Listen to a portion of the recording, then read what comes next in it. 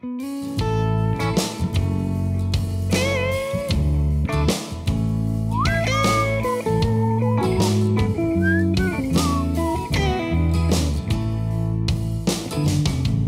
these Biloxi blues, it happens every night. And I ain't never met a riverboat dealer that could ever be a friend of mine. I have The summer heat never treats me kind, it leaves trouble on my mind. So I'm bidding farewell, putting in my notice, and I'll see you at another time. This highway does not know my name, and I don't care, no, I don't care. Headed my way for another place, and I got 3 good tires and a spare.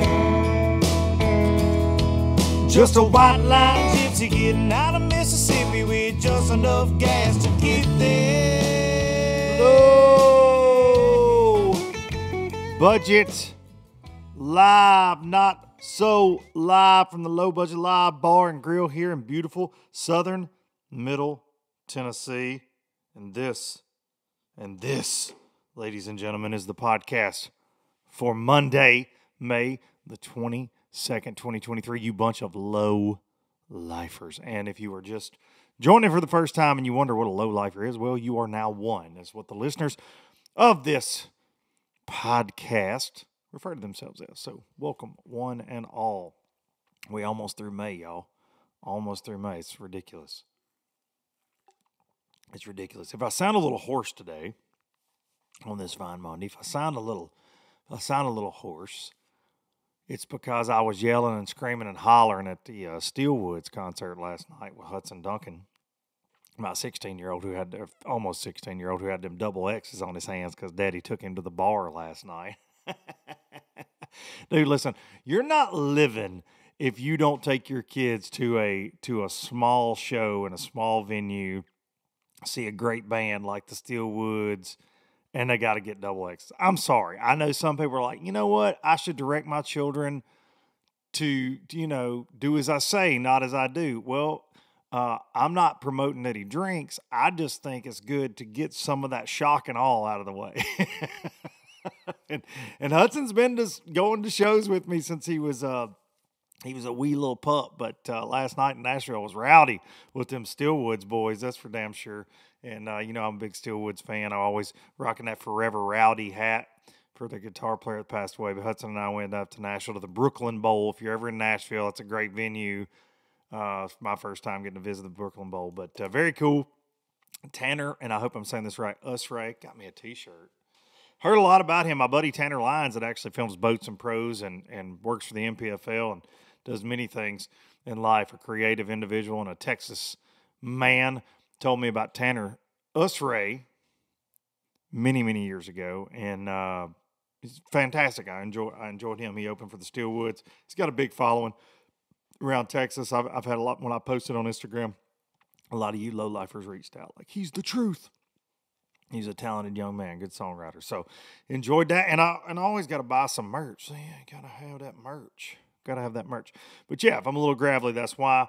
And also from yelling and hollering at the Bassmaster Open weigh-in yesterday at Hank Weldon, I was just like, Hank, you need to DQ somebody for something. You had a tournament this week that didn't have any drama. I went down to Decatur with the boys yesterday, too. I was World Traveler yesterday. I'm recording this on Sunday, as y'all well know, for the Monday podcast. But drove down to Decatur, Alabama to watch little Sammy George. He was leading it going into the last day. Shot at the Bassmaster Classic there on the home pond and sacked him up 15 pounds, but just wasn't enough. Adam Rasmussen, I don't know how you say his name. I apologize, brother. Had a hell of a final day. And Sammy came up about 3 pounds light and ended up falling down to 4th place. Brandon Polnick, of course, almost won that 2 seconds in a row for BP. But yeah, we were down there and got to visit. The LOB himself was there with his insurance in hand, and got to see Sam George's family and a lot of old friends down there around Decatur at Old Ingles Harbor, watching Sammy try to take it home. But still a great week And that opened for Sammy. But yeah, I was like, Hank, how are you even functioning when there's not any drama? But oh, has there been drama in bass fishing this week? And we're going to get there as soon as we thank these sponsors. StarTron, kicking ethanol in the teeth, in your chainsaw, in your weed eater, but most importantly, in your outboard engine. Stupid dumb ethanol is in all your gas, unless you're buying that ethanol-free gas, and then it's a lot more expensive than the normal gas, okay? So get you a bottle of StarTron, put it in there every time you fuel it up, and kick ethanol in the teeth. Enzyme-powered fuel treatment. It's everywhere. You have no excuse not to get it. You can shake it or not. That is up to you.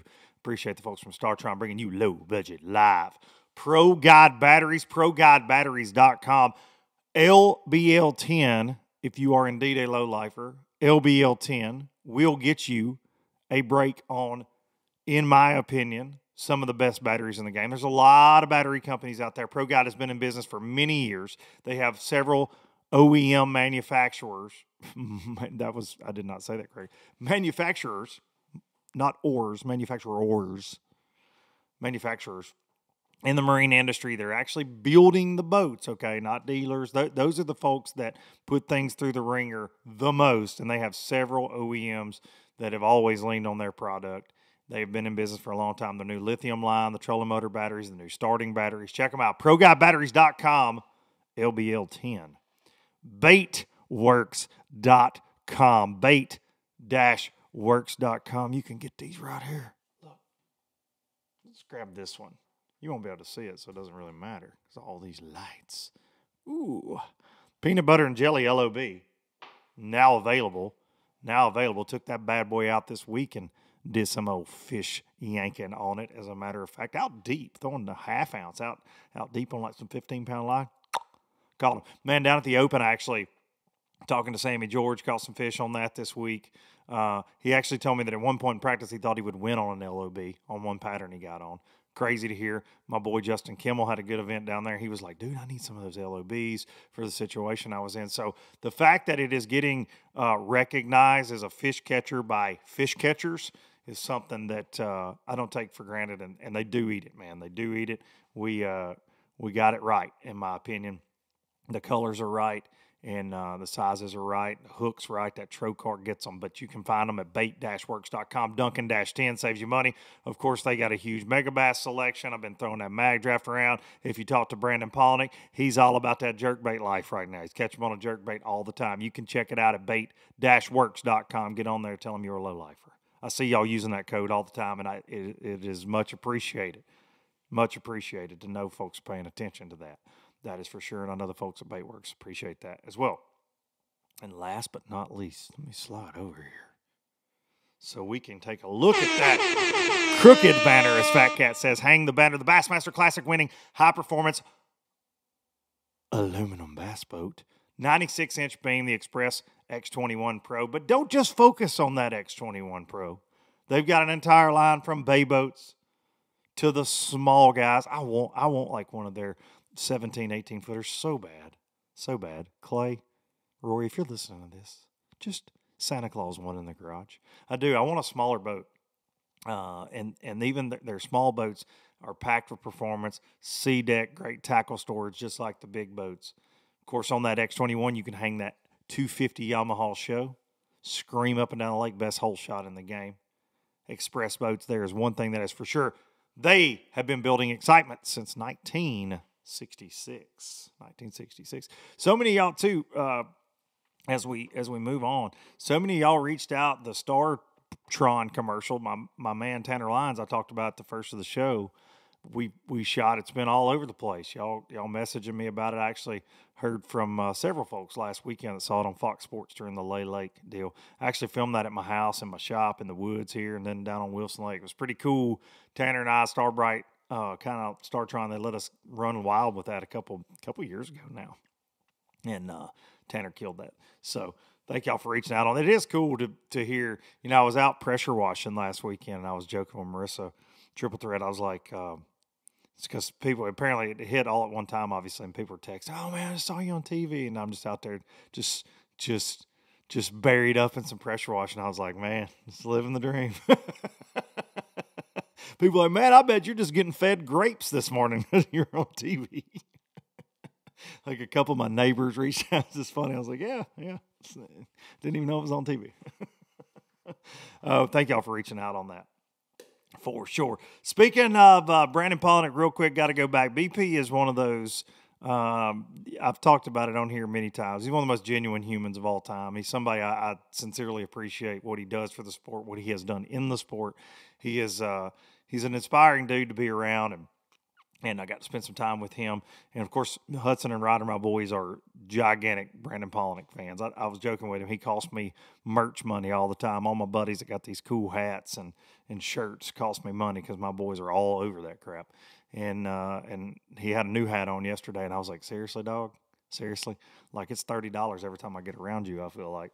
And he's just glad, he just laughs and gladly takes it. But he is on, kind of had a rough start to the year, I guess, and man, he's on fire right now. And it's interesting. I don't think, congrats to Will Davis Jr. for fishing an amazing event on Lay Lake. But, talking to Brandon, dude, he had a dead one. He had a coal float kind of get caught in something in his live well and kill a fish and ends up losing by 2 ounces down there at Lay. It's just because he fished a fantastic event as well. But, when it's not meant to be, that is the most cliche thing in bass fishing, but gosh, man, doing live coverage and fishing myself, and dude, you just see that all the time. Like when things start to universally line up for someone, the damn freight train won't stop it. It's very interesting to see, and the same goes for when people just get completely off the rails. It's really hard to get it back on the track sometimes, and that was one, you saw Christie, this epic fish catch that would have potentially won it for him there, and then Will squeaks it out. But Brandon, second place 2 weeks in a row, and really kind of using a lot of the same baits he has. It's interesting to see how bass fishing is evolving. He and I were talking about that, just some of the patterns that these guys are figuring out more and more and more as we get in with forward-facing sonar, and as the lakes certainly get more pressured, that they can just keep kicking out fish that they do. And it was really interesting to see. But he's lost, I think, by like 12 ounces, 2 tournaments, 2 weeks in a row. But the coolest thing, my buddy Sammy George, home lake down there, and he just missed out on winning. And 2 great days. Just fished a great event all the way around. Didn't lose any fish. He's fine with it. He's content with it. He spent more time on that lake than anybody I know in recent years. But to hear Brandon be like, it's really hard to try to beat somebody but also be pulling for them. And I thought that was really cool because he likes to see people succeed. He does. Of course, he's ruthless with them wins. He's like anybody else. He wants them. He wants all of them. But he is such a kind soul. But he said because he had almost 21 pounds yesterday, he ends up finishing second. He told me, he's like, dude, I was out there after I cold thinking, I'm going to feel like crap if I beat Sam. Because Sam's had a few seconds. He's narrowly missed making the elites. He's just had some really crazy things happen in his fishing career. Great anglers, just had some just very close calls, man. And I really thought this was going to be it. And Brandon's like, I was feeling like crap. And that's something you don't hear a lot of people say, but he sincerely means it. So another great event for Mr. Polnick. And real quick, Christy, what do we say about this? I don't know. I think it's like this. The fact that he caught a 9-pounder, the biggest bass of the Elite Series, gets caught on a yum dinger and a spinning rod at Lay Lake and some lily pads. Lay has some big fish, okay? Back in the day, you heard of, they used to stock Florida strains in there and whatnot. But crazy to think that out of that run of the Elite Series tournaments where you got Santee, Murray, Seminole, Okeechobee, that Lay, little old Lay, tough Lay, produces this just freaking megalodon. It was pretty freaking epic. If you haven't watched Jason's GoPro video on that, it's worth a watch on the socials. All right, moving on. There's so much to talk about, and we got a good guest. So much I have to put my 2 cents in just because I can't help myself. But before I get to that, I gotta say a huge freaking congratulations to Fat Todd Castledine. 5 Toyota Series Angler of the Year trophies. 5 in arguably the most competitive divisions out there. All them Texas, just freaking stone cold killers. 5 Todd Castledine Angler of the Years. 5. The man is, I like to give him a hard time. He knows that y'all know it. He's incredible. He's incredible. So congrats to Todd on that. And congrats to a young man that I do not know, but I feel like I do after this week, because I say this all the time. You can tell the good guys in the sport by how many times their successes, their victories, is a lot like Sammy George this week, get shared on social media by their colleagues. And a young man from New York, Alec Morrison, 24-pound winning margin. 24-pound winning margin there at Sam Rayburn, the New York kid, fishing brush piles, blows it out against a lot of studs, but he catches over 70 pounds, wins by 24 pounds, record-setting fashion. It's impressive. But, yeah, I've seen so many people that I know and respect talk about that young man this week, and very cool. Lives up close to Lake Champlain. So to go down there and get it done is very, very impressive there at the Toyota Series. Don't do a lot of Toyota Series covering here. You got to. You got to throw it in there. You got to throw it in there. Now, let's see. I'm going to call this section, what should we call this? I'm going to call this section let's see. I don't know what to call this section. Let's call it this. One of you turds is about to get smacked in the mouth. Let's call it the One of you turds is about to get smacked in the mouth. section of Low Budget Live. One more time. One of you turds is about to get smacked in the mouth. Or should. This is all the bass fishing drama. I got called the Jerry Springer RIP of bass fishing one time. Not the case, but hilarious. And this week, dude, it is just like social media is like a big pile of fish crap. When you catch a bass in their school and they just freaking just all over you. It's like that this week. Just fish everywhere. Everywhere. The internet is running amok, son. I mean running amok. And I'm here for it. I'm here for it. First of all, I want to say, had Keith Poche on last week. So many of y'all watched that. More people than normal watched it, tuned in, because they got to hear what that man is saying. And I got myself, like, simply having him on. This is what I'm going to say. This is the bass fishing industry, right? Because there are a lot of people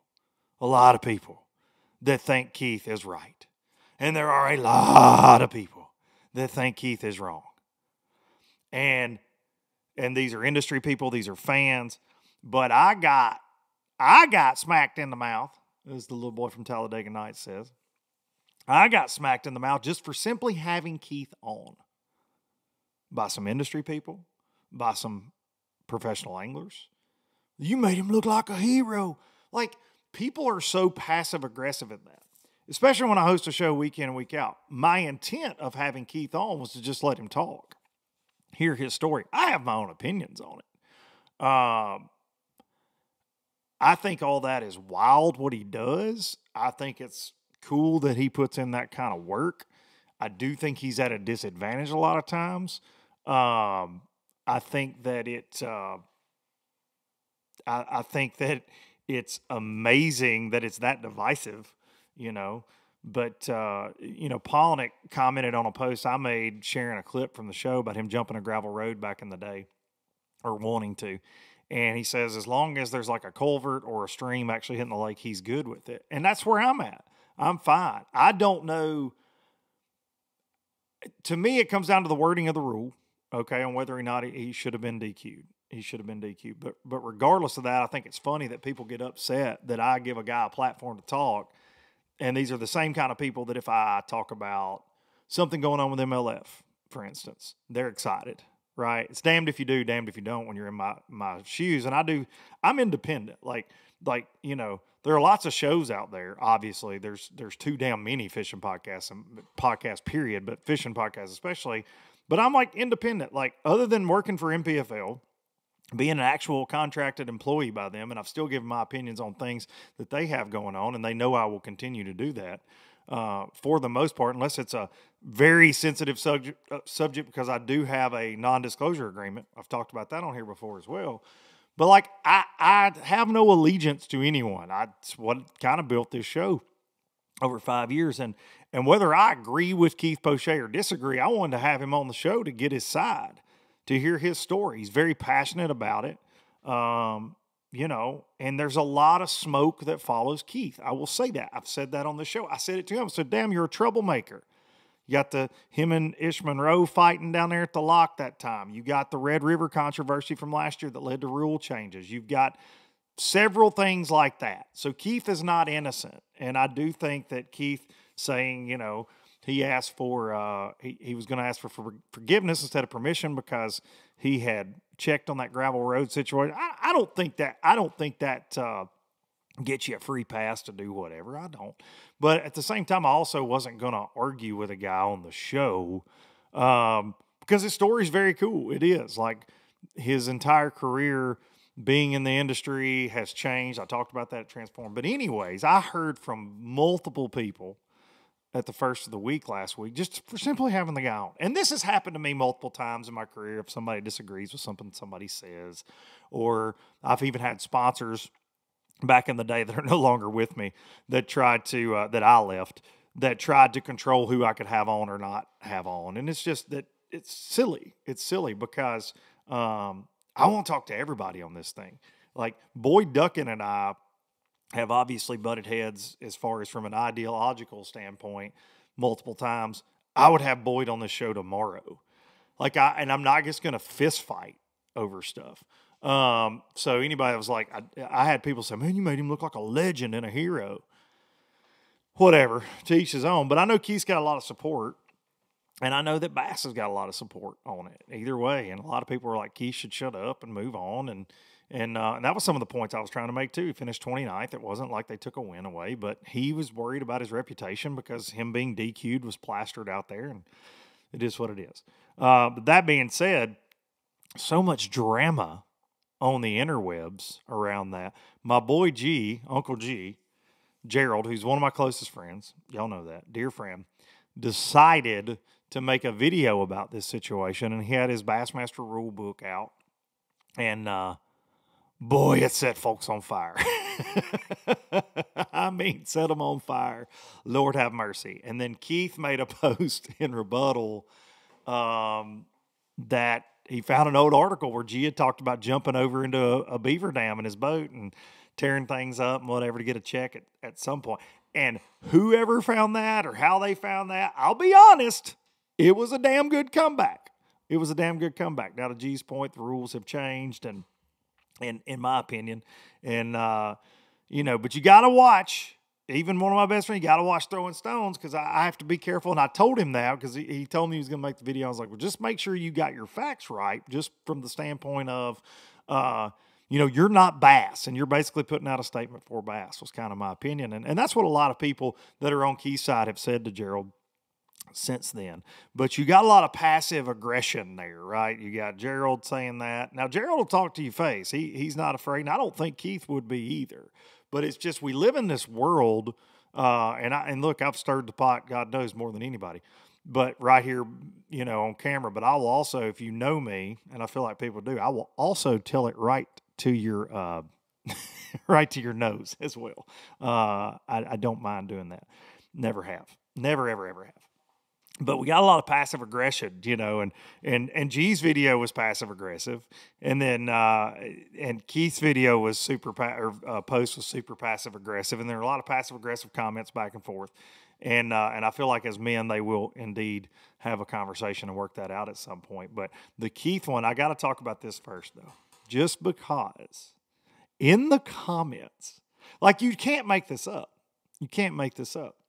My biggest takeaway from the whole Keith Poche thing is that damn Joe Durham, his ambulance chasing ass, showed up in the comments. Like, I made that joke to Keith last week. Hey, I know a lawyer from Eufaula, Alabama. This man cannot Get out of his own way. And he's in the comments talking crap about Gerald, talking crap about Bass, talking crap to commenters, Now look, I'm getting it all screenshot and sent to me. I appreciate the distraction. Sometimes life gets very stressful in my day-to-day.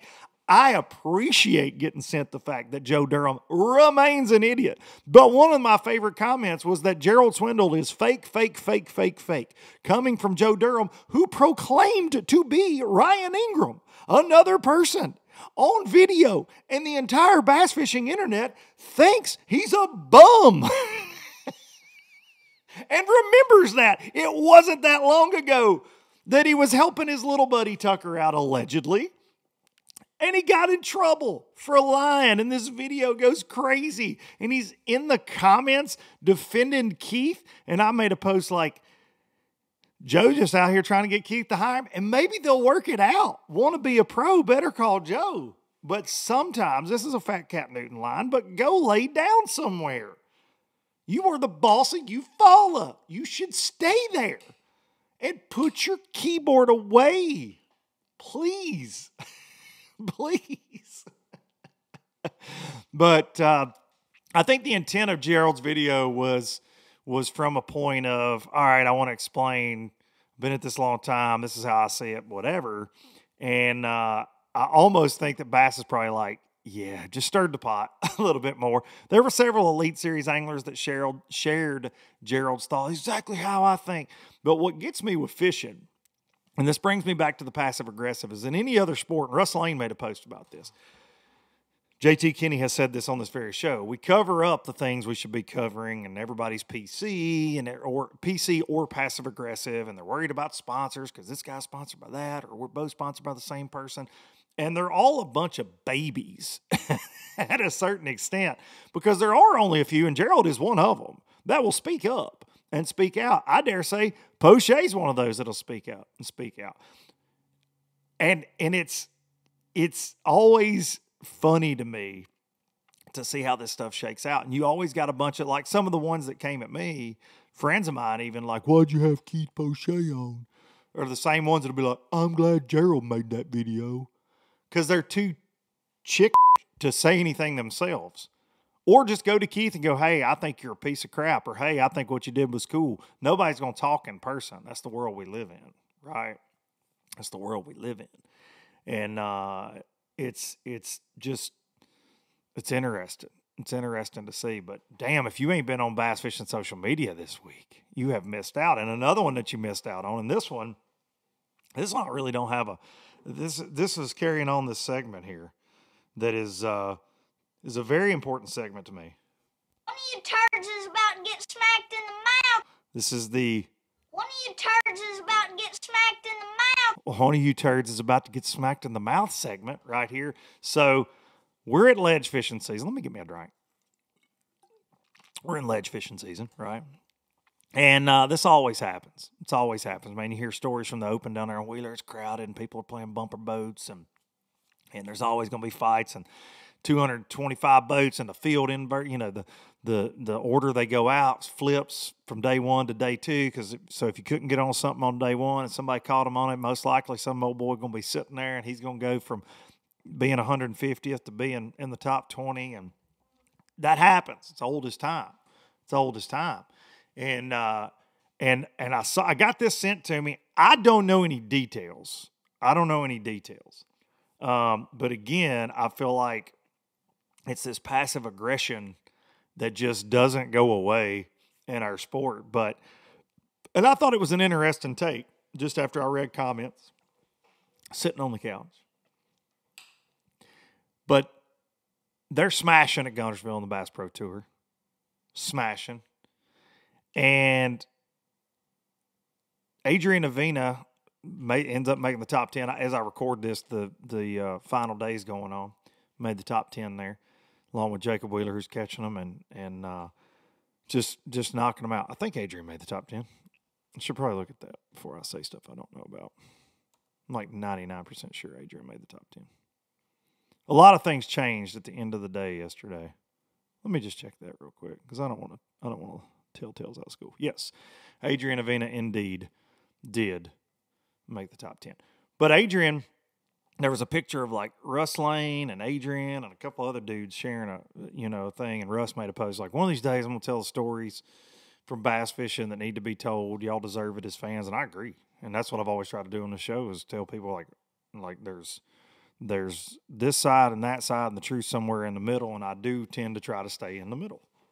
I do, and just give my opinion, right, wrong, or indifferent, but also have the people on that have the stories most of the time is what I've always tried to do. But anyways, Dave Lefebvre makes a post like, well, I had a bad day, because this is what pros do, right? And I've been there. I've had more bad days than I haven't, and self-admitted. And you feel this need to get on social media and be like, well, I sucked. And that's fine, but I also don't need a mathematical breakdown of why you sucked. I don't need a post that says, well, I got beat. It's a numbers game and I got beat to the only spot I found. Like, I don't need that. That happens every tournament, everywhere, always. There's a fine line between dead last and winning at that level. I've always said that.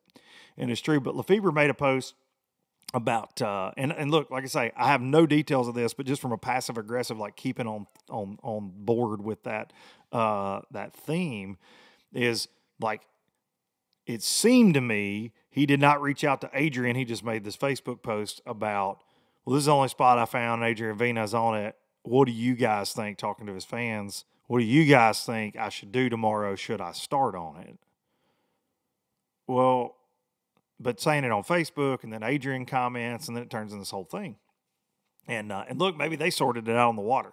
I know I saw a picture of all of them in a gaggle there. It was a group of boats all gaggled up on a spot, which tends to happen. Everything turns into a community hole when those guys are around. They find everything, and they tend to work together. There are people that like the Ike and Ellie Van Dam thing. You're not part of the community from back in the day at Chick. Like that stuff exists. It drives me crazy fishing like that because I grew up on the Tennessee River, and back in the day, old school, like somebody was sitting somewhere, you just didn't go there. And I understand everything changes, and at the professional level with live coverage and everything changing and it getting broadcast to the world that you can act like that, even though people don't realize these guys more times than not are working it out. Back in the day, it was very much Turds is about to get smacked in the mouth. Whenever somebody pulled up, like it was going to be a fist fight at the ramp. I mean, seriously. And now we got little passive-aggressive pot shots going on all the time. And I just think it's like the rest of the internet. And I'm a lover, okay? Not a fighter. But I think it's like keyboard warriors and everything. Not enough people get smacked in the mouth anymore. Like, I really believe that. Like, I think that's what's wrong with the world. It's damn sure what's wrong with professional bass fishing a lot of times, because you got a lot of crap that goes on because people just get away with it. They just get away with it. And no, I'm not saying go punch somebody in the teeth. I may be saying that. Put them in a UFC cage and let them fight it out. I'm here for it. I'll assure you, if I'm trying to get on that spot, Big Daddy Russ Lane's sitting there, and I roll up, and they're like, okay, guys, some new crazy MLF rule that Boyd came up with, right? He's good at that. Put him in a cage. I ain't fighting Russ. I ain't doing it. I'm going to be like, you know what? Throw your football jig in there, big dog. I'm out of here. And I'm going to think twice before I skirt on in there. I'm damn sure going to think twice before I passive-aggressively on that keyboard. If they're like, ladies and gentlemen, before we end this morning, or before blast off this morning, we'd like to gather your attention to the cage. First up from Prattville, Alabama, Russ Lane. And his opponent for pulling in on him yesterday and casting across his line,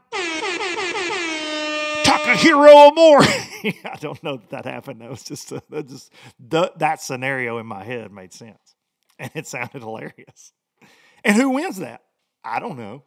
You be the judge. But I'm just saying, if we got more situations like that, you probably ain't going to be on Facebook about where you going to start in the morning. I know that. I know that for damn sure.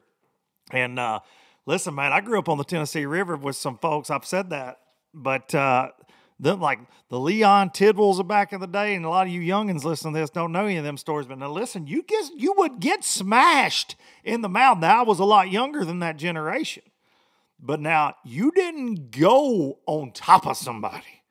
That didn't happen. And now that's a little aggressive from my point of view, but it's also aggressive to roll in on somebody. Again, you got big community wads of fish that get on places, dude. It happens all the time. But at the local level, in my opinion, they don't work it out as nice as at the pro level when the cameras are around, because I've been in those situations as well. And there's a lot of cuss fights that go on, son. And sometimes it gets worse than that. I got stories, man, some of the, back in the Kentucky Lake days, people getting, like, in the old ledge days, socked right in the damn mouth. I'll assure you, there's a lot of stories like that. A lot of them. So, I mean, I'm just throwing this out there to Bassmaster, MLF, NPFL. We're fishing next week at Santee Cooper. If we get anybody, NPFL might do it. Brad Fuller and them, they might get a wrestling ring. They might get us a cage. Maybe I shouldn't have given this away to all the other tournament trails. But I say pile them up. You want to protest this guy? Let's get in the cage. Let's get in the cage. Put your keyboard up and let's get in the cage. Now listen, I ain't going to fight nobody. Like I said, I'm a lover. I'm a lover. I get a little worked up. I get a little ramped up. Y'all know that. And I'm not afraid to fight. Now, let's get that out there. But I ain't looking for one, especially against somebody like Russ Lane. You gonna fight Terry Scroggins, and he's got bad knees. You gonna fight Terry Scroggins? I bet somebody like Seth Fighter come up behind you and put you in a damn rear naked choke. You be out. He's sneaky. You know Matt Robertson ain't playing fair. You know that. It's from the streets, man. I'm just saying. Them Johnson boys, them hockey playing son of a guns, they'll fight. Guarantee it. You tell them they can have any spot they want. If a fist fight breaks out, they're going to be like, let's go, let's fist fight. I promise you. I've heard the stories. Ain't nobody going to fight Lee Livesey. But then, you know, we can't have it turn into, now I'm having to go back on my rules for my fighting. You can't have it where, like, Tommy Biffle's getting picked on. You know what I mean? Like, you can't have, like, the ding squad, all four of them roll up on Tommy and be like, you going to give us this spot? And he's like, well, you know the cage match deal, and then it's a 4-on-1. It's like WWF Survivor Series at that point. We can't be having all that. We can't be having all that. Oh, my goodness gracious. I'm being silly, obviously, but, like, that is my point, is that's how silly all of this is. These are grown-ass men. Just talk. Just talk. Just talk. Like, talk it out. Figure it out. Or fight it out. Whatever. So, Boyd, if you're listening, it's a free idea, bud. It's a free idea. Listen, everybody in the sport of bass fishing, they're always wanting to grow the sport. Hell, let's grow it. Let's grow it. Let's make this thing NASCAR. Somebody walked up and get smacked in the mouth with a flipping stick live. If that ever happened in bass fishing? No. Would it be awesome? Yes. Dude, somebody double choked up, pow, with a flipping stick one time. You coming in here? You think you're going to come fish right here? I'm here for it. Let's go. Instead of, I'm going to start here and have my lawyer with me. His name is Joe. He's the boss of Eufaula.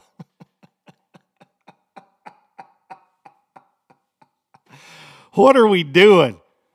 It's almost as silly as Boyd Duckett fishing on Guntersville during the off limits and only giving himself a little 10 minutes freaking timeout. 10 minutes. Boyd went crappie fishing on Guntersville during the off limits for Guntersville and gave himself a 10-minute penalty. Now, granted, he's 95th out of 80 in the Angler of the Year standings, and he owns the company. Nobody can say a damn thing. But the idea that everybody has to play by the rules, and that's the penalty you got just because it was crappie fishing, or just because you're Boyd, or just because of whatever. Like, what are we doing? What are we doing? Because I dare say I feel like if If you know, Dave Lefebvre had been out there during the off limits, he probably would have been disqualified. Oh, man, I was just brim fishing. Oh, it's okay, man. You just going to sit for 10 minutes. What? What? They penalize them 2 minutes if a fish falls off the hook into the floor of the boat. And they immediately have to give it mouth to mouth and then sit down for 2 minutes. And if you're on the water during the off limits, even if you're crappie fishing, you can see water temp, water level, you can graph, you can see things going on, okay? 10-minute penalty for the entire event. No weight penalty, no you're disqualified. He just sipped on his Black Rifle coffee or whatever on the General Tire breakdown in the first. What are we doing? What are we doing? And you want to know why people get outraged when somebody gets disqualified? It's because nobody ever gets disqualified. It's like the Sprague thing. He didn't get disqualified until, it got posted on a damn fake internet page. Like, what are we doing? What are we doing? I don't know. We're having a good time today. That's what we're doing. We're fixing to call our guest. He's a man that all this drama I'm talking about, the segment, let's close it out with this just because I like this. That was your Turds is about to get smacked in the mouth. brought to you by Trocar. Because, get it? Trocar smacks him in the mouth. This is a man right here. We finna get the sauce from him, presented by the W Sauce America's Worcestershire sauce. Got that new breakfast sauce coming as well. And had a dose of that this morning on them eggs. And it's always, dude, I've had it on burritos. I had it on French fries the other night. Also, in case you're wondering, I don't have abs. But this man is the exact opposite of everything I'm talking about. He is cooler than the other side of the pillow. He sticks to himself. He's a great dude that drama is about as far from his name as you will ever hear. Been wanting to have him on for a while now, and I've known him for many years. Very fortunate to know this guy. I would say young man. He's not that much younger than me. Like 6 years younger than me. The young guys are turning into the veterans, as Luke Palmer said. But he is currently leading the Bassmaster Elite Series Angler of the Year race, headed to the Sabine River. He's having a fantastic season, which he tends to do. He has $700,000, just shy of $700,000 in career earnings, 2 wins, 49 times in the money out of 60 events. Okay, 49 out of 60. We're going to get him on the phone right now. Brandon Cobb.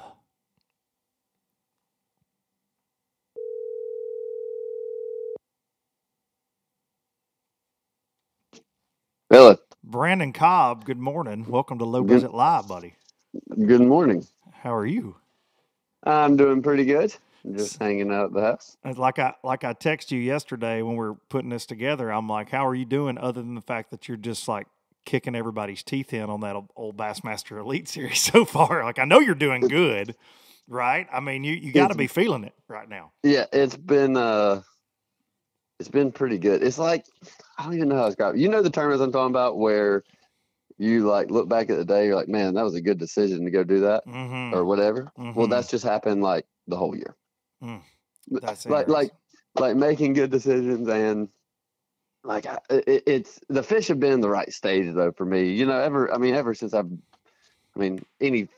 fished BFLs and since FLW and since all that, I've always been better at like that spawn. Pre-spawn, like immediate pre-spawn or immediate like right before spawn, and then right after spawn, and that's like our whole season's been that. Yeah, I would agree. But you've historically, to be from the part of the world you're from and be a blueback chaser, you're a harbor guy. You're great on those lakes. Obviously, great on Murray.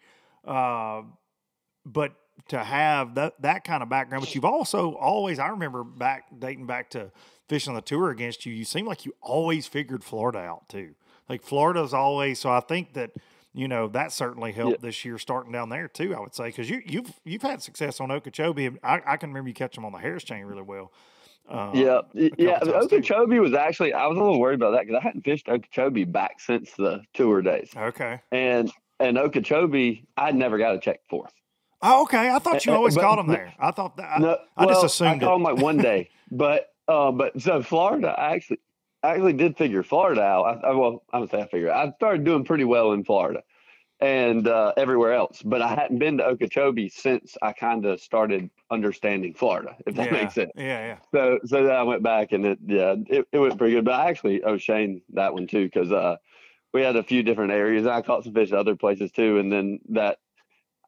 He found like, you know how Florida goes, you find like a big area where you're like, I think there's fish in here, and you just kind of mill around all day. Mm-hmm. Well, the one area where I caught a lot of fish, he found the area and was like, I think there's fish here. And me and him both went to it about midday the first day.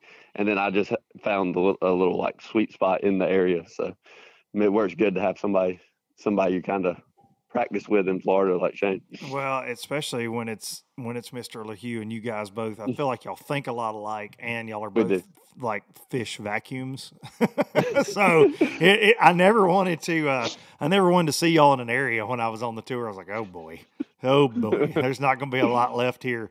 And also we got a pretty good routine going. Y'all do. Y'all definitely do. And it's working, man. It's working for both of you this year for sure. But I actually had that in my notes, and it's interesting that you started with that by saying, you know, those tournaments where you're just like, oh, wow, that decision worked or that decision didn't when you're looking back. But I was actually going to ask what changes, because you're always consistent. I mean, as far as Bassmaster stats are concerned, 49 times out of in the money out of 60 events. You're very consistent. You were always consistent with FLW. I feel like you always figure out a way to get by, to get checks when it comes down to it. But I was going to ask that. What do you feel like this year?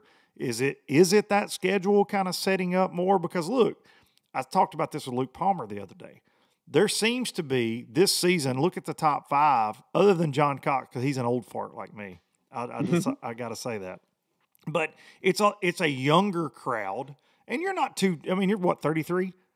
Yeah, I'm 33. So, I mean, you're not a I'm 33, baby. but I've just been doing it longer. You've been doing than it most. that's right. Yes. Yeah, you've been doing it for a very, very long time. But there seems to be this year, man, we don't see that Brandon Polnick up there leading. We don't see that Gerald Swindle up there in the top 10. Now, that veteran guy, so to speak, and you guys are now the veterans. That was Luke Palmer's point, and I was like, damn, you're right. You guys have been doing it for so long now. You are veterans. But what is it for you, though, that you think is the recipe for being in that AOI lead headed to Sabine?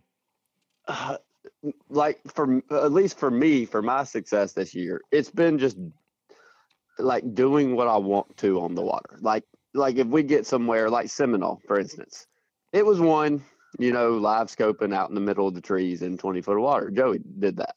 And a lot of people call them like that. And I just said, you know what? It's March. They got to be on the bank. I don't care if I'm going to bite all practice. I'm fishing a frog. I'm throwing a wacky worm. I'm flipping. I'm swimming a jig. Like, I'm not going to even look for that. I'm not even like, that's not what I'm going to try to do. And the whole season, I've had enough confidence at something I like to do, whether it's really working or not. I'm like, well, this time of year, there's no way it's not.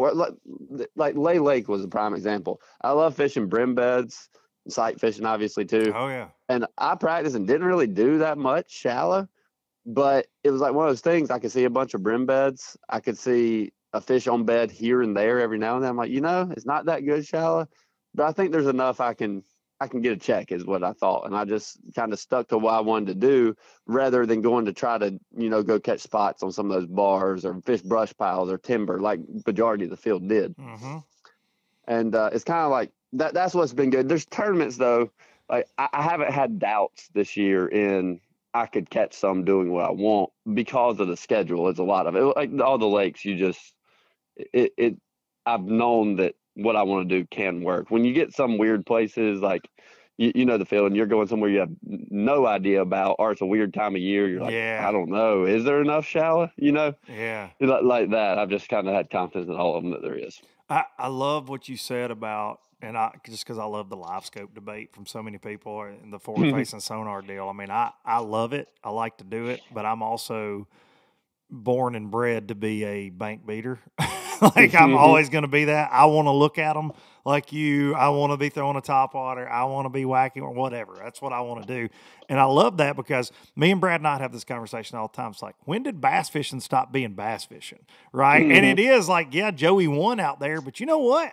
I don't want to go do that at Seminole in March, dude. I don't. Like, I want to go be in them damn lily pads and in them reeds and up here in them stumps. Like, that's what I want to be doing. Now, granted, it paid off for him, and it's paid off for Tyler Rivette down at Okeechobee. And there's nothing wrong with it because I know you're good with it too. You fish those blueback herring, you got to be good at it. But there's something about, you know what, by George, we're at Lake Murray. I should be able to go throw a daggum spook or a pencil popper or whatever, and catch them, dude. Like I love that approach, man. And so sticking to your guns, up to this point.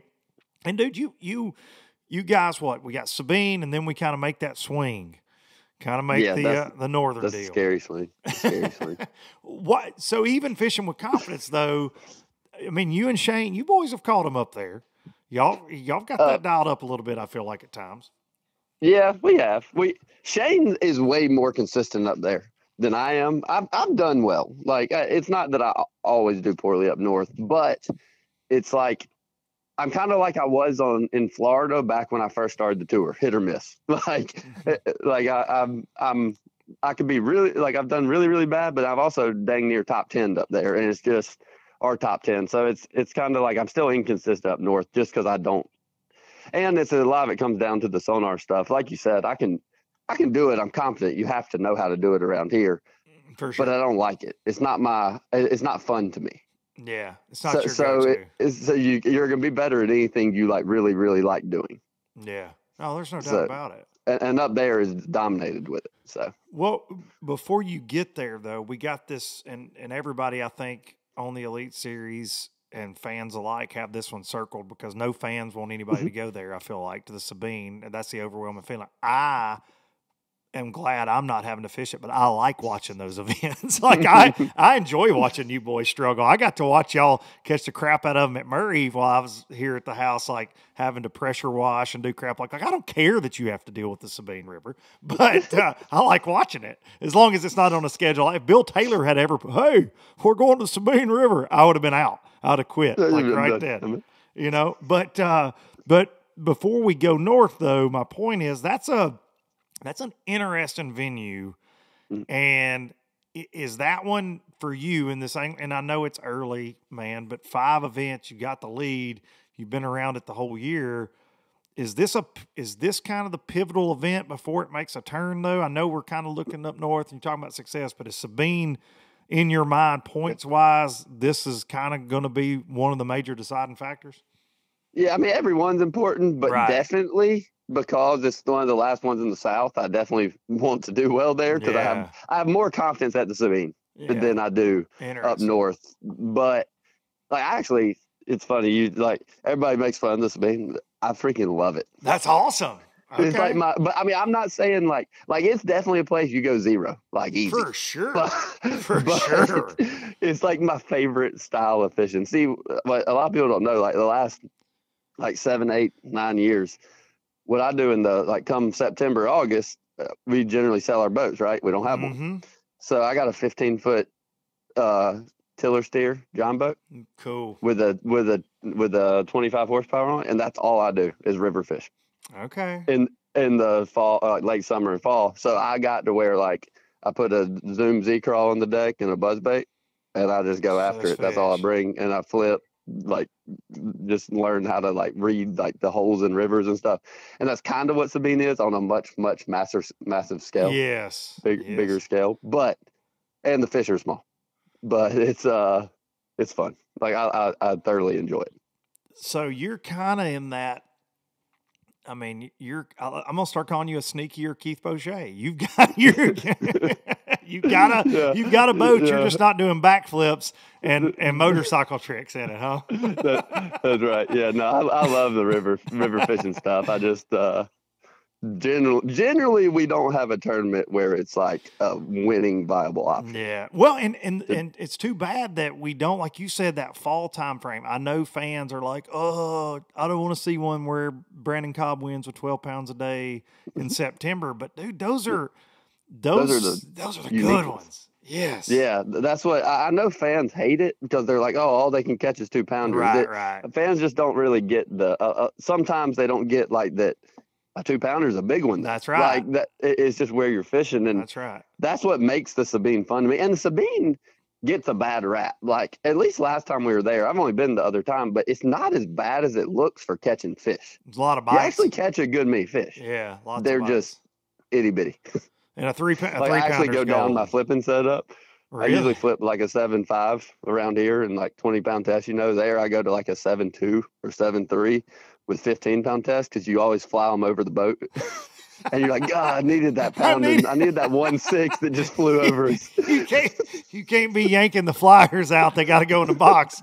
Yeah. You're leading angler of the year.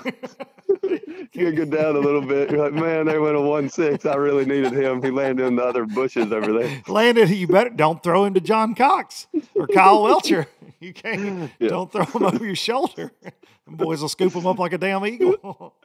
That's amazing, dude. Man, you're so right, though. You get used to the big fish that you catch, especially this year, man, with like y'all having Murray, Okeechobee, Murray, Seminole, Santee, like all these stacked up events. And when you set the hook, nothing moves a lot of times. No, but there'll be some movement down there at the Sabine. The Sabine, yeah. Flying fish. I might wear a helmet. I told my marshal last time he might want to bring a helmet. If you make the top 10, please promise all the low-lifers that listen to the show that you will wear a baseball helmet with a face guard on it that these kids have to wear in T-ball now. What's that for? 11 inches. Yeah, just like have your matrix. You just moving left and right, just dodging fish. I love that thought. I was fishing on Friday here at the house with a big weight down on Wilson. And some of our river grass, willow grass is kind of matted up in places. And I can't drive by that and not insert something into that. Like I just genetically, like I can't. So, because I went down there, I was going to fish offshore. And then I'm like, ooh, never mind. And because I'm like you, I'm like, dude, it's still May. And it's been cold more than it has. I'm going to get flipped. So I went and flipped. And the first bite I had, it's the first bite I've had doing that this year. And this poor little joker, just like you're saying. And I'm like, because we catch, you catch good ones doing it. So I got 65 braid and a 710, whatever. And dude, and this poor little sucker, I had a buddy of mine with me, and he's like, really? Because, I mean, I just threw the coals to it, and here it comes right out of that grass. Like it never just slung it. So, yeah, downsizing is important on the Sabine. It's important. If you need those little ones, you don't want to go find them. That is so true, man. That is so true. I fished, I've talked about it on here multiple times. There's a small lake. And the tournament trail actually got canceled. But during COVID, I fished this deal, and it's this lake it's a kind of a private deal, and there'll be 40 boats. It's like a club deal, and it paid really good money, and it's trolling motor only. It's crazy. So my son and I fished them, and dude, if you catch a 12-incher, it's so tough. You catch a lot of 10-inchers. If you catch a 12-incher, the guy running the tournament hands you a $100 bill.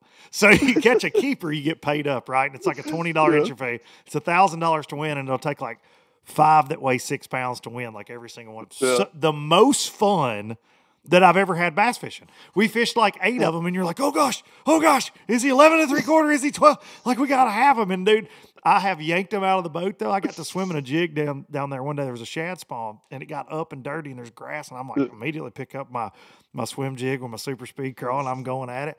And dude, I lost the tournament for us. Like yanking 12 inches. Yeah, I was flying them. You can't do that with a big swim jig hook. Like they just get off.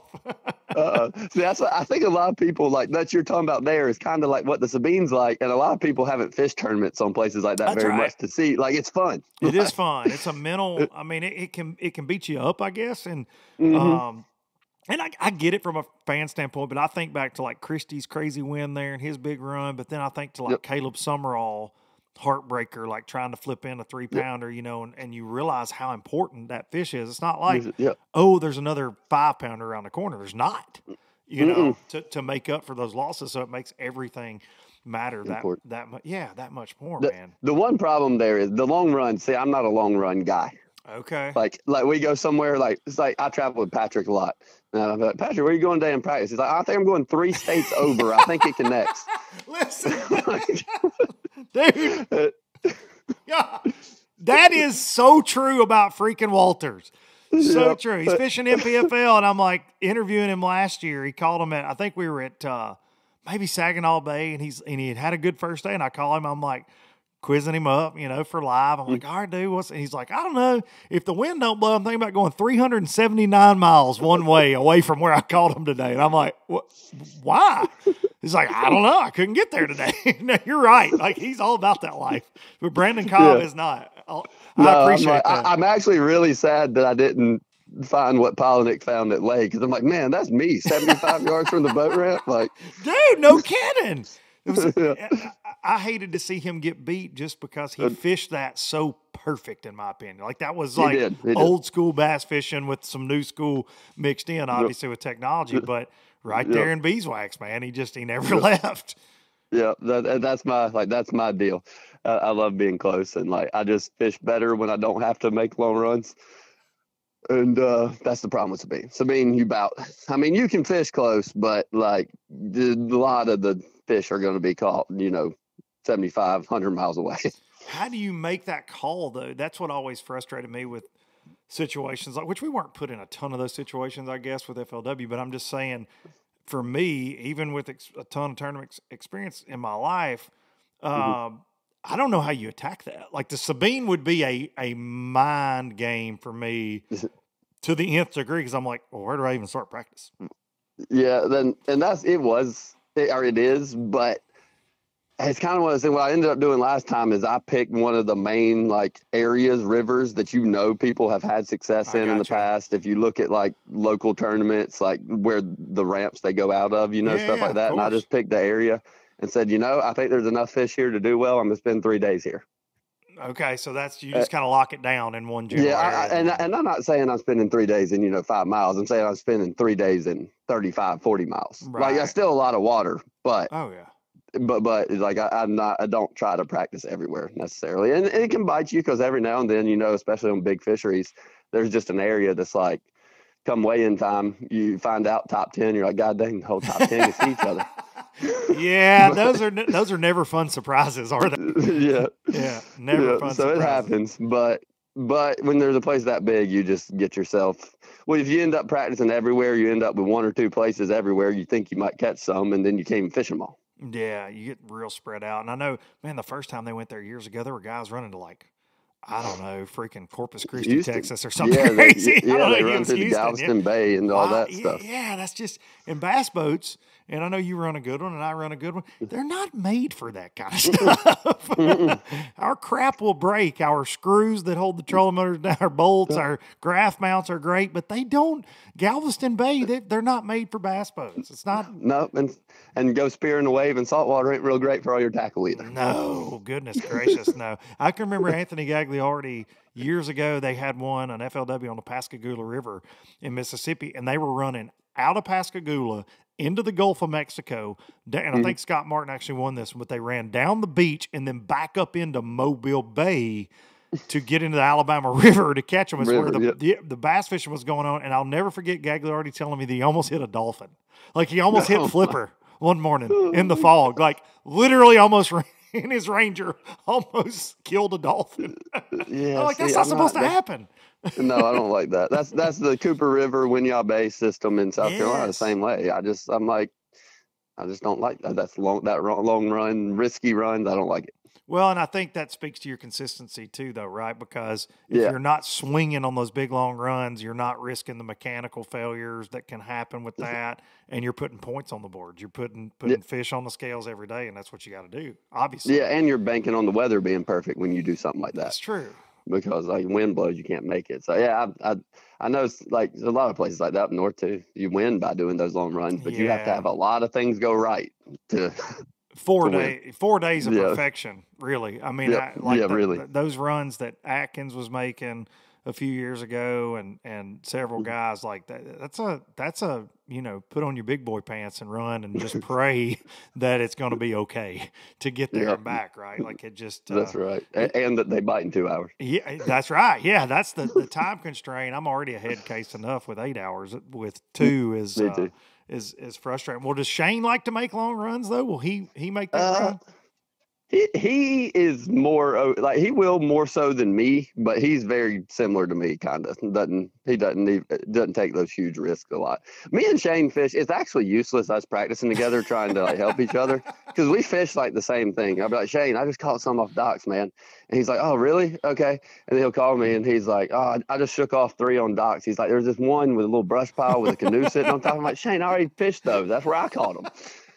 We got the whole lake, Shane. How'd you fish the same docks as me? How did you find the exact same 3 docks? I believe it. So it's our practice. I mean, it works good, but it also kind of sucks because we just end up finding the same thing without telling each other. Yeah.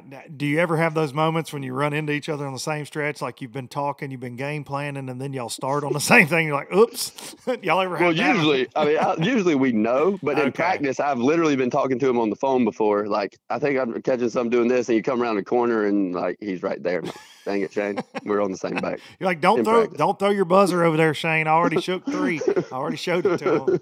Yeah, Wesley and I were like that at times, and I'd be like, dude, this deal's going on up shallow, and then you look up and he's coming around the same deal, and you're like, hey, no, go somewhere else and do that. This is where I found it, because you don't say the name of the creeks necessarily. Like I wouldn't tell him. I'd be like, dude, I'm doing this, these docks, 4 to 6 feet, blah blah blah blah blah, skipping my chatterbait, and then here he comes, and you're like, how did you know that? Do you have my location? Why are you here? Because again.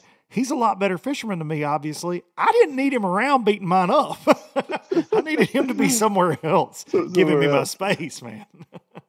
Yeah, we've got it working pretty well, but sometimes it's just like, well, we might as well just practice together because that was pointless to be in separate boats.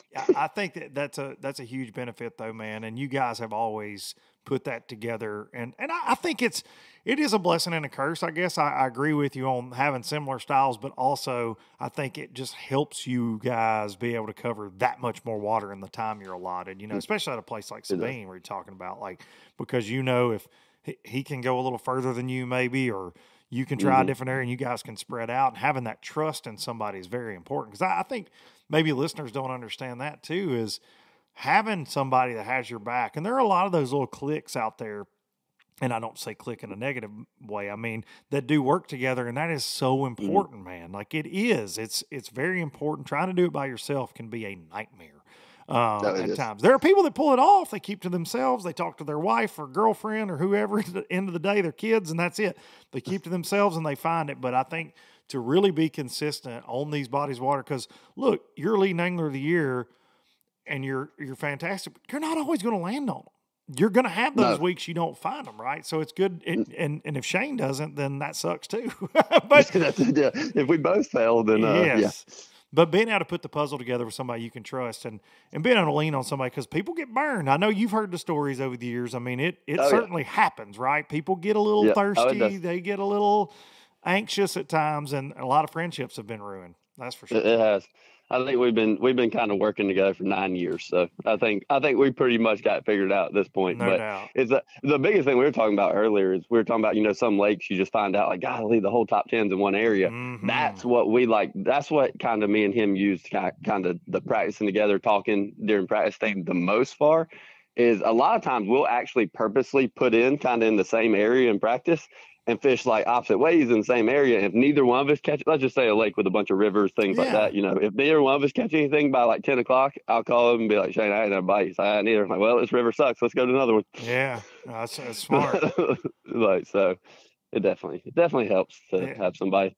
Yeah, somebody that you can trust is always a good thing out there. So I talked about this before I called you. I was on a pretty good rant and ramble about all the drama in bass fishing. I actually described you as a guy that is very the opposite of drama, in my opinion. I try to be. Do you have a take on some of the craziness that has happened on the internet this week between Gerald calling out Keith, Keith calling out Gerald. You got Adrian Avina and Dave Lefebvre calling each other out. Do you think, Brandon Cobb, that we should have a UFC ring at the, on the dock? And if you're going to pull in on somebody, you got to fight them. What do you think about that? That was my proposed thing. At very minimum, a table for arm wrestling. Yes, there we go. Very minimum.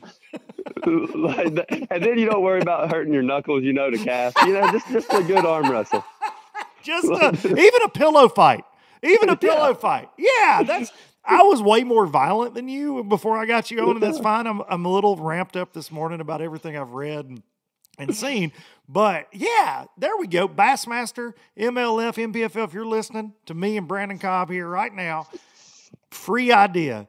If you go over here and work it out, like your teacher used to go, you guys are going to sit here in the hallway and stare at each other until you become best friends again, Shane and Brandon. You're not going to fight anymore. And they put you together nose to nose in the hallway. And by the end of it, you either had to be friends or you hated each other more, even though you faked it for the teacher. I think Bass, MLF, and MPFL, hey, you know what? Get over here right now. I think that we live stream it, pay-per-view. Now, look. You're not the biggest guy in the world, but you're also not somebody that I ever hear is out there cutting folks off. So you're probably going to be safe. But you, like me, you're probably going to be a little pickier about where you fish if you got to try to roll in on somebody that's like 6'4" or something, right? Man. That's Keith Combs right there. I'm just going around that one. I ain't fishing that brush pile. Keith, you're good. You're good. That was the only spot I had. Have a good week. I'm going to go over here and eat a sandwich. Let me know when you're done. Yeah, hey, here's you still got my number? Just let me know. I love this. See, right there, ladies and gentlemen, I set up this entire scenario of my new way to figure out this passive-aggressive world we live in with social media right here. And an Elite Series, the Angler of the Year leader right now, agrees with it. We just got to work it out. Working out a little bit. I love it, man. Yeah. And the other thing, though, all this drama has always sort of been a thing. Social media makes it 1,000 times worse. So you see it. Yes. Because we do all feel the need for this. You're definitely not one of these guys at all because you just want to be bass fishing. You're like you're very much just want to go catch a bass. But there's this need to, hey, I had a bad day. And here's why. It's because this guy was on this spot. Like, there's a lot of that goes on now. And I'm like, you didn't have to explain that. We don't need a recap. Hear me out, ladies and gentlemen. If you finish 119th in an open, we don't need a recap. It was a sucky week. I get it. Clearly, things didn't go well. It's okay. Kind of showed that. I don't need to hear what you found in practice and it didn't work out. I've not caught them more than I've caught them. You don't need a recap from me on why that happened. Now, is there a fine line between 100th place and winning sometimes? Absolutely. It can be. It can be. But we don't need a recap video. No. I think you would agree with that, Brandon Cobb. Yep. As much as I love you and Shane's content, y'all don't catch them. We don't. It's okay. I'm not mad at you for not catching them. I'm more along the line rather than making excuses. You just might be like, did Brandon he forget his password for social media or something? Like if I don't do good in a tournament, like dang, he posted he said he was in 5th the first day. Then I don't know where he finished. So let me look. Oh, he's in 70th. That's because he zeroed the next 2 days. So he just didn't post nothing. That is the Luke Duncan way. Just disappear. Like we can go, hey, going out boat number 74 in the open tomorrow. And then you're like 180th and it's like crickets. I don't want to talk about it. I'm pissed off. Don't make me tell you why I sucked. I don't want to tell you why I sucked. What? I didn't fish a tournament last week. What are you talking about? Oh, I had COVID, man. I thought COVID was over. Nope. I had it. No, I had it. I was home. I was home playing video games. I wasn't even at Sabine River. I don't know what you're talking about. So funny, man. It is true though, but you're right. The drama has certainly always been there. Whether it's somebody starting somewhere, somebody I was here yesterday, I'm leading, you're not. Blah blah blah blah blah. That stuff's always happened, but now we do have this. And then what really stirs it up? And look, man, I'm 6 years going into my 6th year doing this, covering the sport, kind of trying to be an independent, bring it to the people, like what goes on, what doesn't a little bit, and talking to guys like yourself that are at the top of their game. And there is this level of exposure that does happen now, whether it be, you think back to the Eufaula, the crazy lawyer thing, like GoPros are everywhere. So now it's like, oh yeah, that didn't happen. Well, let me just push play. So there's, what did that? Yeah. And there was one, I forgot, from Lay, somebody cut somebody off. I can't even remember who it was. I got sent the clip. It was pretty blatant. Yeah, I heard crazy. about it. Yeah. I don't know exactly who it was. Yeah, I don't know who it was. I heard saw a something clip. I can't remember who it was. I've seen a lot of crap this week. But and I don't know that it ever got posted to social, but it's like you can't hide from anything. If you're going to be a turd head, people are going to, but then it fuels this. You got commenters that based on, and fans. They don't know the criteria. They don't know the scenario. The context, right? Yeah, Anything. yeah. Now, there's certain things, going back to the Eufaula thing, just because it makes me laugh, is like there's no way to take that out of context. That was just crazy. No. That was just crazy. That was pretty dialed in to just some nutty behavior, right? But there are certain things like, all right, well, what's the context of this? And if someone is a fan of Brandon Cobb and you say, and it's the same thing. Support you. Yeah, then they support you. And if they're a fan of whoever, they're going to support them. So that's what you run into. And then it causes this divisiveness for sure. But, we've got the cure. We've got the cure. Most of it, a lot of it comes down to, a lot of people probably don't realize this, but like, in the pro tournaments, the way the takeoffs work is the first day your boat so-and-so, and then the second day it completely flips. Yeah, so somebody leading the tournament might be like boat 100 the next day. Yep. And then it does that on purpose. So if you get beat to your spot the first day, you can get it the second day. Yeah. But it kind of sucks because it's kind of got to be like a morals thing that if somebody's leading, you don't go to that spot. But it's kind of like, well, I tried to go to it the first day and he's leading, but like that's what comes down to an issue. That's when the drama begins, because there's always been that unwritten rule of, okay, well, Brandon's leading. He started on my goods yesterday. I didn't get on it because I was boat 100. I'm boat 1 today. Should I go? Because I could be leading. And to me, you're a guy that would err away from that. Yeah. I've always been that, even if, I'm not aggressive. I never was. Not aggressive enough at times, I would say, just seeing how people act. But I wasn't raised that way. That's what I was talking about before this, like seeing gaggles of boats, like this community hole stuff you see on Gunnersville, like BPT right now. Dude, somebody was going to tote a butt kick in those situations 20 years ago. Like, seriously, like I've seen it at the boat ramp. Like I've just seen it in ledge stuff, because it's just, I don't know. It's crazy to me. Now, look, and a lot of times with you guys, y'all work it out, and there's agreements and different things that do happen. There are also a lot of disagreements. But there's. But the inverted field thing is certainly, I think it plays more, and you can probably speak to this, but I think it plays more in the opens. And that 225, you know what I mean? Those big when the fields. field's so big and you don't know a lot of the guys. Yeah, I think that really is where you get a lot of that with you guys. It doesn't really work on the elites. Yeah. Because you're still kind of screwed. I've always said that I think that should be random the first day, and then that's just it. Like, then you take off in your boat number. Oh. Or what place you're in. I think only the first day should be random, because it doesn't work. Like you said, because just because I'm boat 5, I'm still not going to take a spot that somebody was catching them on, Yeah, like I agree the second with that. day. So, that's a really good idea. Then you know your number for the rest. It's based on performance after that. Yeah, I think so. I mean, it would kind of suck if you're like but it's every tournament. You're not gonna be last the whole year because they move it, Yeah. So, but like because too, also the inverted field doesn't really work very well, because like Murray, for instance, it was a heron bite and it was hard to get on places, right? Oh yeah. And I was like boat 50. So I was boat 50 both days. Yeah. You don't get the benefit of it ever.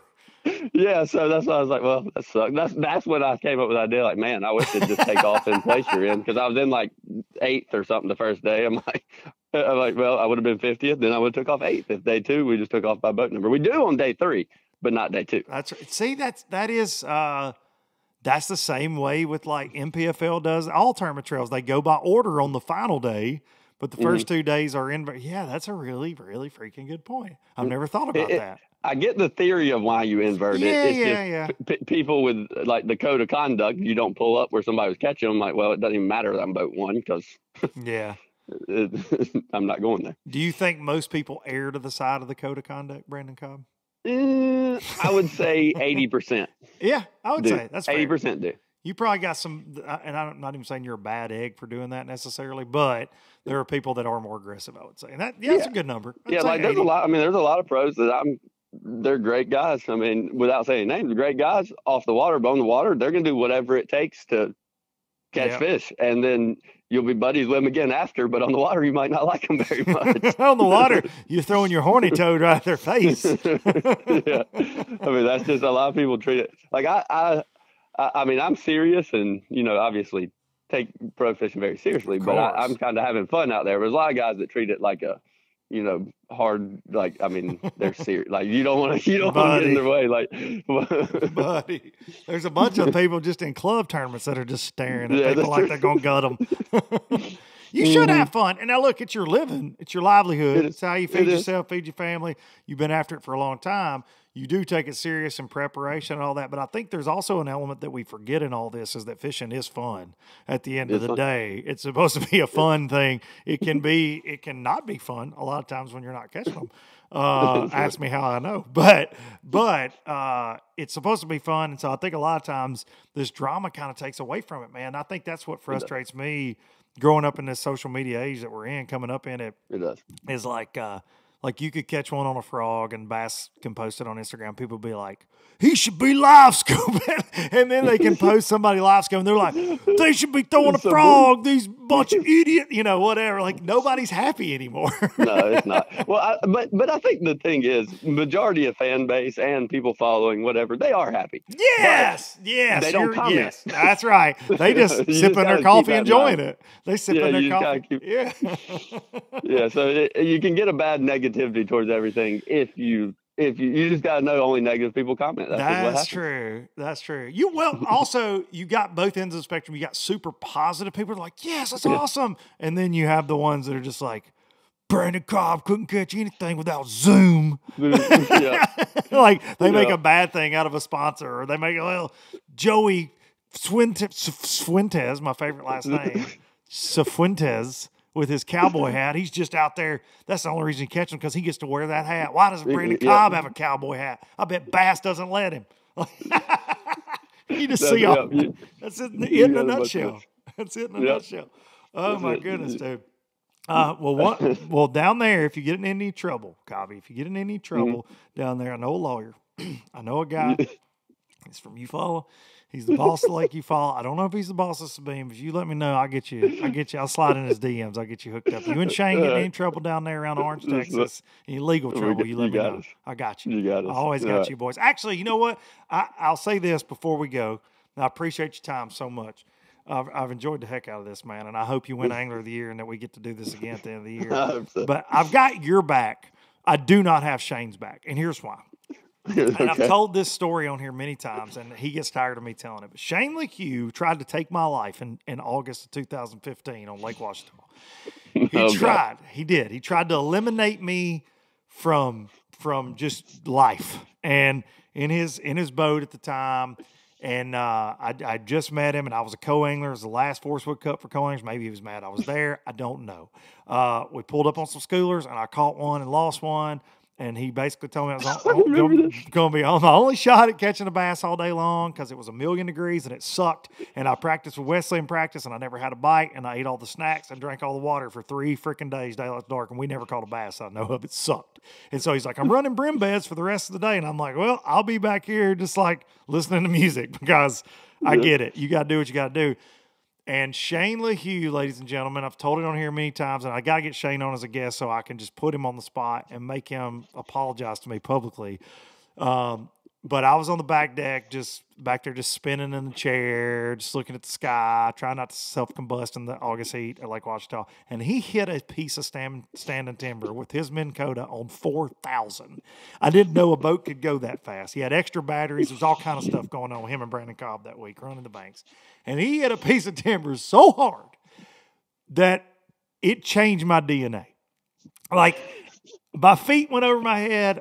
My head landed on the cooler step. I broke his net with my fat ass.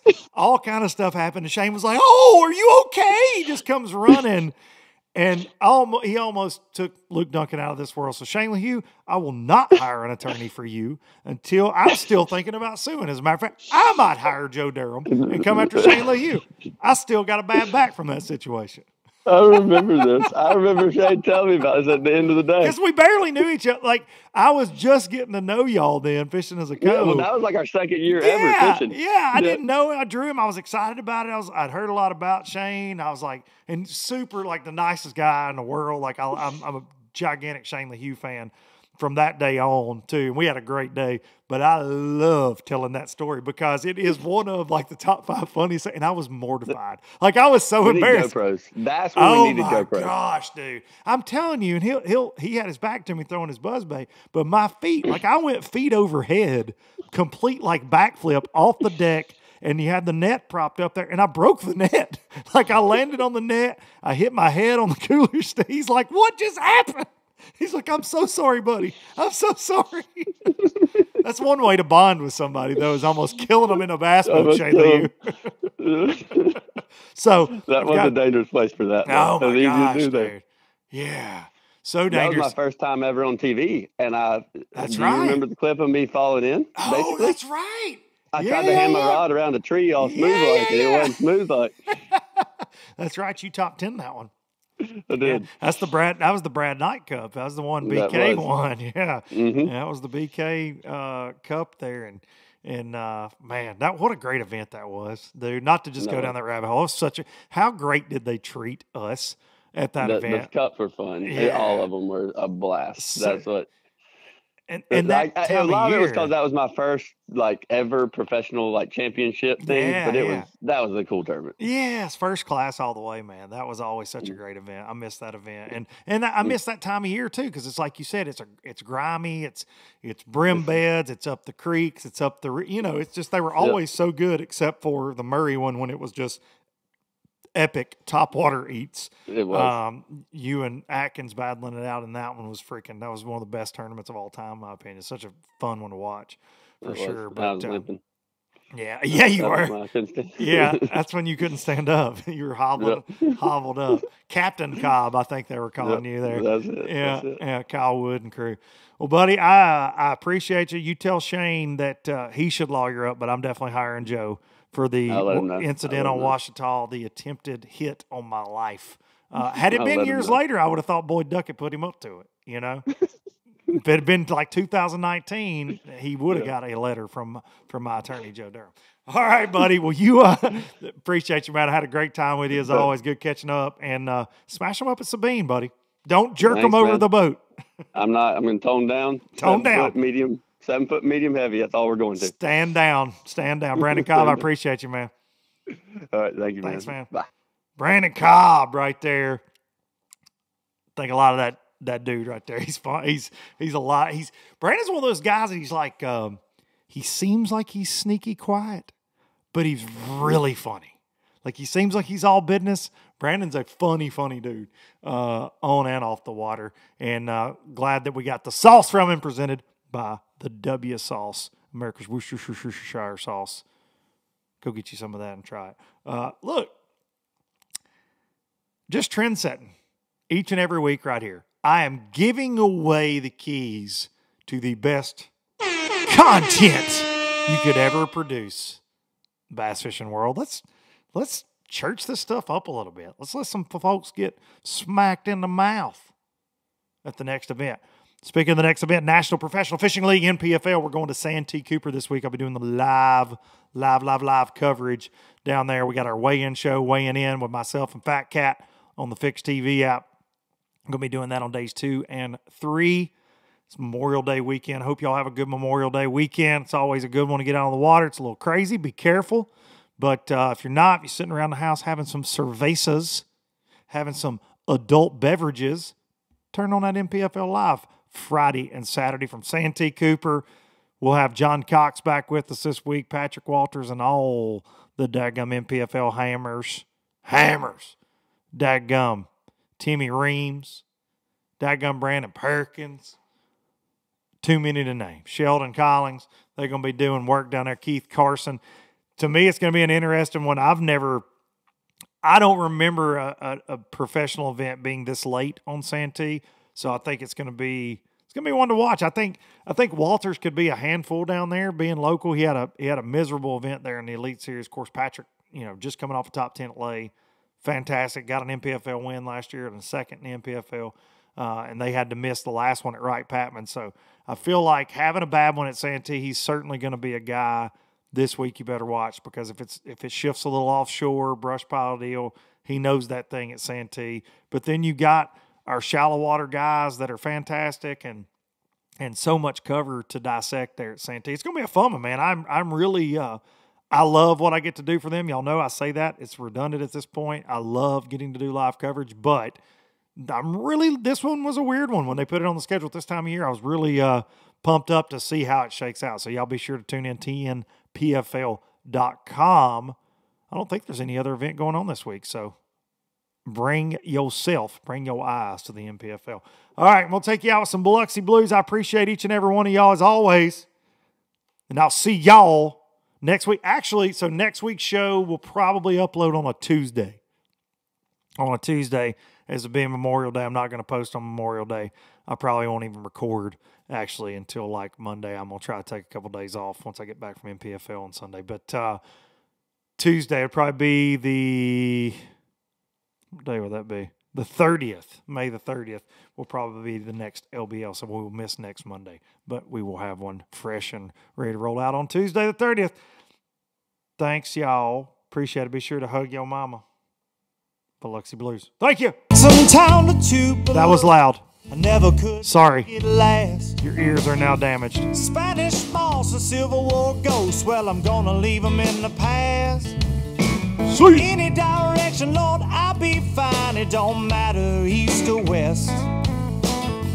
North, south, wherever the wind blows, I'm leaving those burdens at rest. This highway, it does not know my name, and I don't care. No, I don't care. Heading my way for another place, and I got 3 good tires and a spare. Just a white line gypsy getting out of Mississippi with just enough gas to get there.